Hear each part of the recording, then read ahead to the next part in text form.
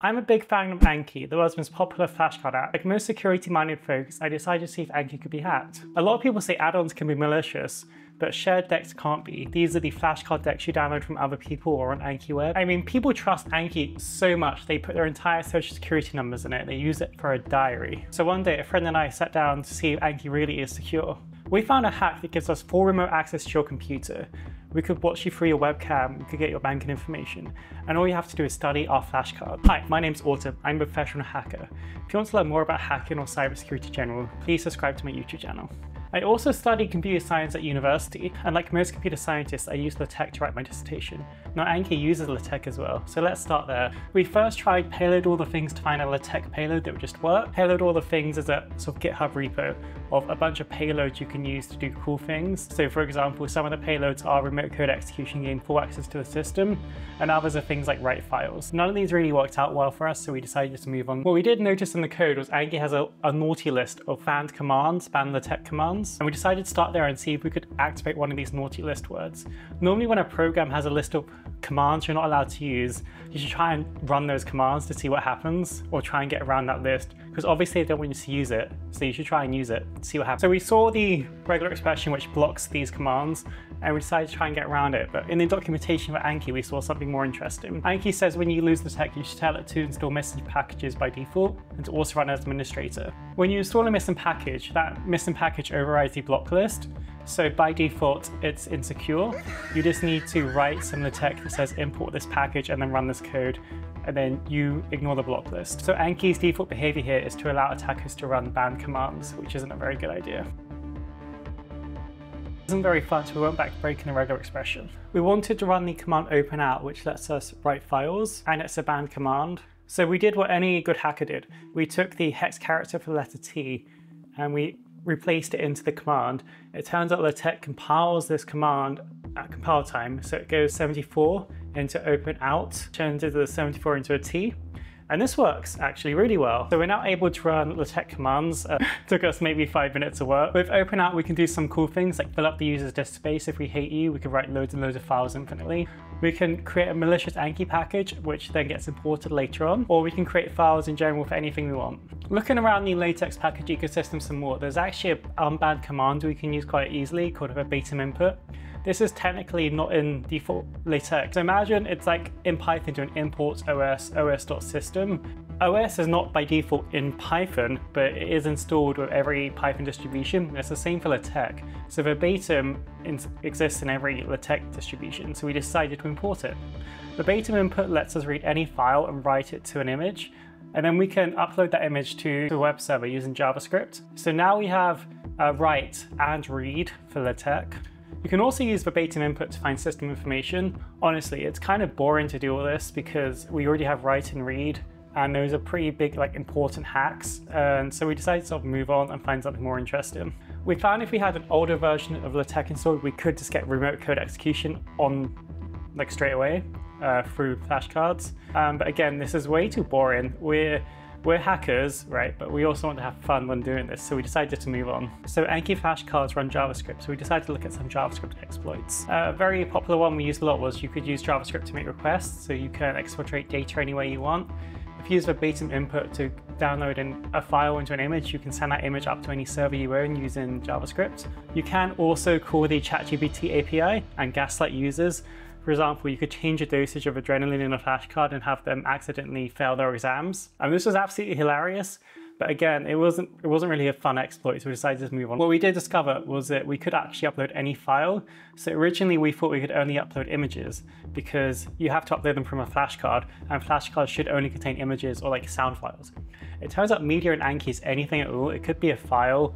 There's no rules for this in the code base. So you could just upload any file you wanted really via JavaScript, which is fun. So a fun thing we could do is we could upload the prefs21.db database, which contains the username and password of your Anki web account. Now, any security-minded folk would go, okay, but the database would be hashed, right? Here's a comment from the Anki maintainer on hashing passwords in Anki.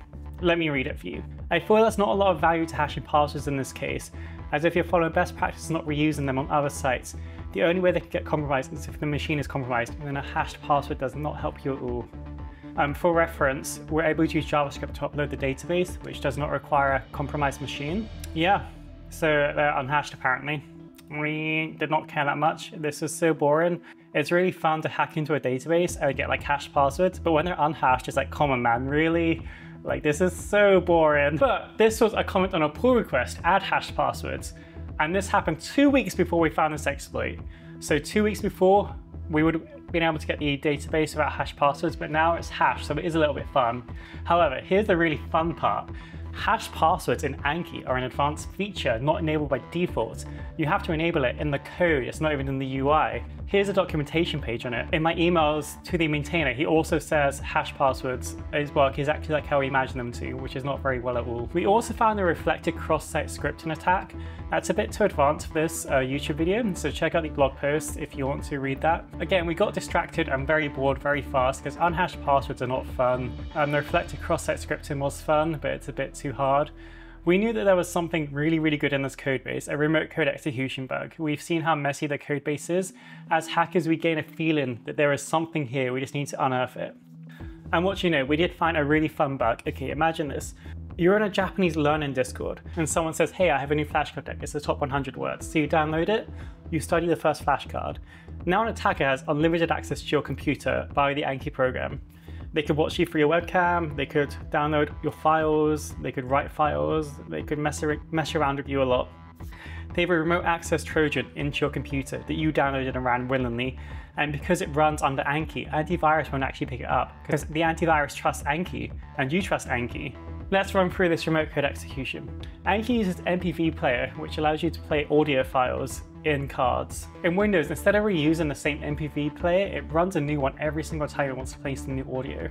So it runs a command mpv -- terminal sound.mp3, where sound.mp3 is the sound file made by the user.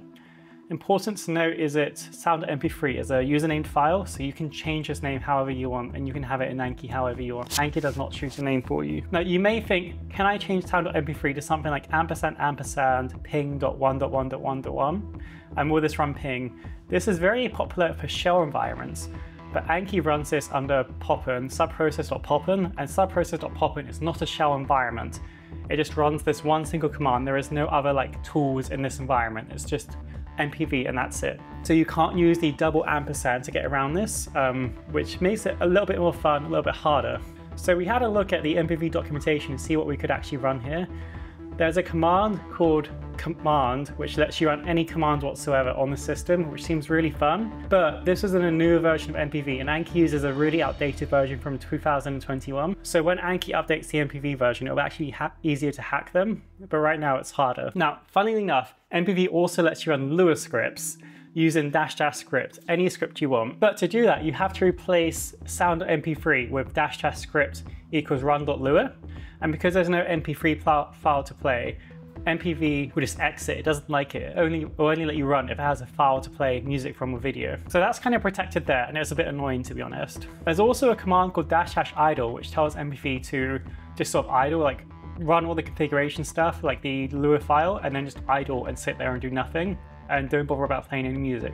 But you can't run two commands at once because there's no shell environment, so you can't do double ampersand. You can only run one command here, which is really annoying. Thankfully again, MPV has another command, -- include config.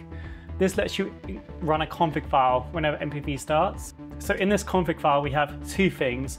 We have idle, which tells MPV not to exit. And we have the Lua script, which we want to run, which contains our Lua payload, which gives us full remote access to your computer. Now, the next problem is how do we get the config file onto a user's computer using flashcards? There's two ways we can do this. We could use the latex exploits from earlier to write the file to the user's computer, and then we could read that file. But there's actually an easier way. Earlier, I said Anki media can be anything at all, including executable files. So what we do is we bundle the configuration file into Anki as a media file, and then we just run that media file through Anki. Now, when I send you this flashcard and you click it and study it, your computer opens itself up to me. I now have full access to your computer. I can run any Lua code I want, including a reverse shell, which means I can run any command I want on your computer under the Anki user.